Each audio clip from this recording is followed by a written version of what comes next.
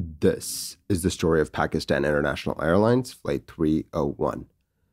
On the 7th of January 2020, a Pakistan International Airlines 777 was flying from Islamabad to Karachi. At 7:26 a.m. UTC, Flight 301 was at 40,000 feet, getting ready for the descent into Karachi. The air traffic controller told the pilots of Flight 301 to expect runway 7 right at Karachi. This so far had been a normal flight, and everyone was looking forward to an uneventful landing in Karachi.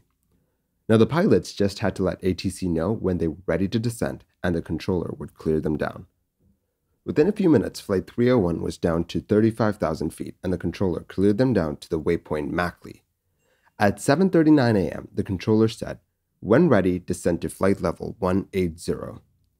Now, Flight 301 had been cleared down to 18,000 feet.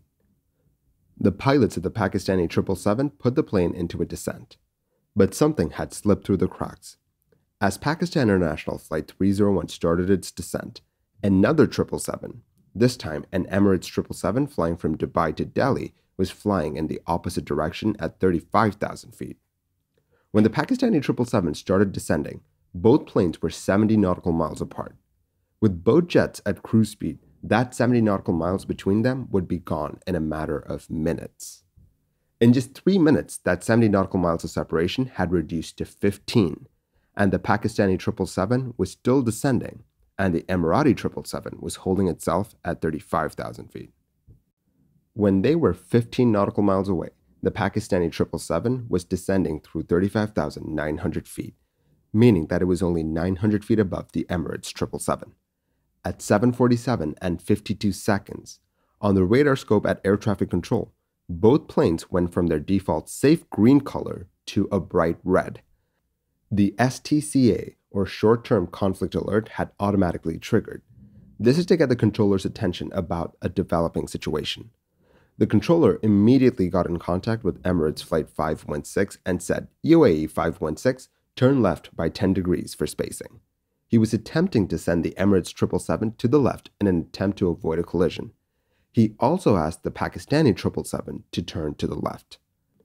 The pilots of the Emirates 777 just replied with left, acknowledging the course change. Just as he did that, the TCAS RA sounded.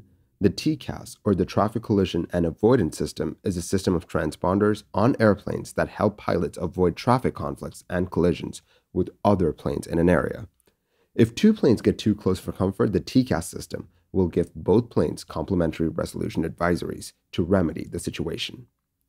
In this case, the TCAS system asked the Pakistani 777 to climb, and it asked the Emirates 777 to descend. Both sets of pilots on both planes immediately listened to the automated warnings. The Pakistani 777 started climbing away, and the Emirates 777 fell away. At their closest point, both planes were only 400 feet apart vertically. Once both planes had passed by each other, the Pakistani plane continued its descent, and the Emirates 777 got back up to 35,000 feet. The controller, who was probably shaken by the near miss, cleared the Pakistani 777 down to 10,000 feet, and he was just trying to figure out what had happened in the skies over Pakistan. He called up the Emirates 777 and asked them what altitude that they were at, and if they had overshot their target altitude of 35,000 feet. The pilots of the Emirates 777 told the controller that they were right where they were supposed to be, and that they had not overshot their target altitude when the TCAS resolution advisory occurred. The Pakistani 777 made a safe landing at Karachi with no issues whatsoever, and the Emirates 777 continued on its way to Delhi with no issues. These two planes between them had 693 people on board, so it was of paramount importance to find out what had happened. On the day of the accident, both planes were more or less heading towards each other. The Pakistani 777 was descending, and the Emirates 777 was holding its altitude. One of those planes was not where they were supposed to be.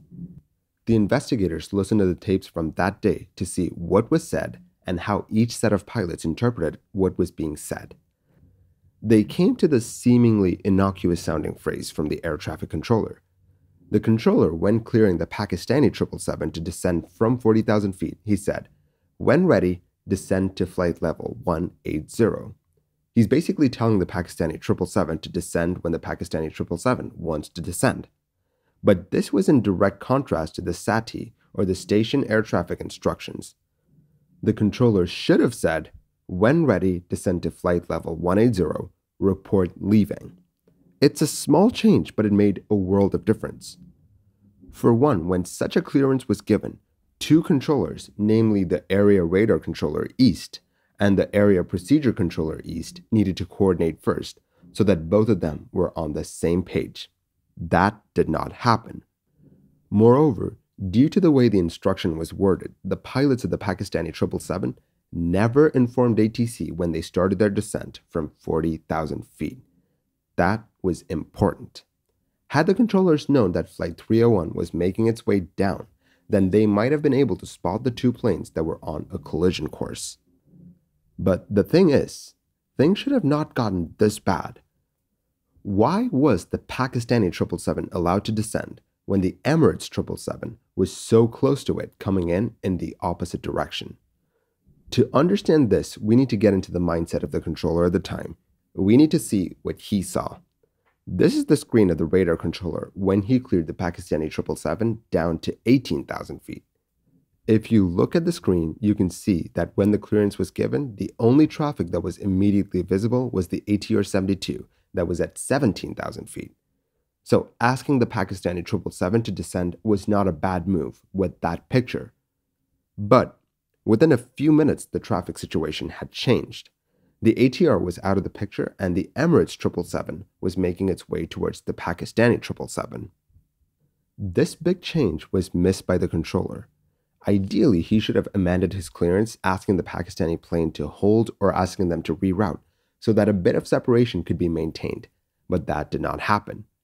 By the time the controller did ask the pilots to do something, the pilots were already following the TCAS resolution advisories. A reason why the controller may have missed this traffic conflict might be due to the fact that he was supervising a student at the time. That may have taken away his attention from the task at hand. What do you think? In your opinion, do you think training the student was too much for the controller? Let me know your thoughts in the comments below. In the wake of this near miss, the Pakistani authorities doubled down on refresher training for its controllers, which is a great thing because air traffic control is not just dependent on what's happening right now, but also on what will happen in the future. You as an air traffic controller should be able to anticipate the consequences of your actions. What happens if you reroute a plane in a certain way, or what happens if you ask a plane to speed up? All those decisions have consequences, and it's your duty to make sure that those are good decisions. In addition to that, the controllers needed to be able to think on their feet and respond to evolving threats. A refresher course would allow controllers to do that better. In addition to that, improvement in collaboration between controllers is also emphasized in the report. In case of an emergency, information needs to flow fast, and decisions need to be taken as soon as possible. What do you think can be done to prevent something like this from happening again? Let me know. This near miss could have been absolutely disastrous if things had gone slightly differently. Both planes had 693 people between them. If someone had taken a bit too long to react, or if someone had decided to delay their evasive maneuvers, this could have easily been the world's worst air crash, eclipsing the on-ground collision in Tenerife. If anything, this video is a testament to modern technology and the margins that it affords us. You can always have the best controllers, the best pilots, but they're only human and they will make mistakes every now and then. We now live in an age where the technology that accompanies those humans can kick in and save the day. If this scenario had happened 40 or 50 years ago, do you think the outcome would have been the same, or do you think it would have been more disastrous? Let me know your thoughts in the comments below. If you want to watch another video on a near miss, then I highly recommend my video on a SpiceJet near miss over India. Link on your screen right now. Thank you for watching this episode of Mini Air Crash Investigation. If you like the videos that I make, do consider liking and subscribing. It will really help the channel grow. I will catch you guys next time. Stay safe.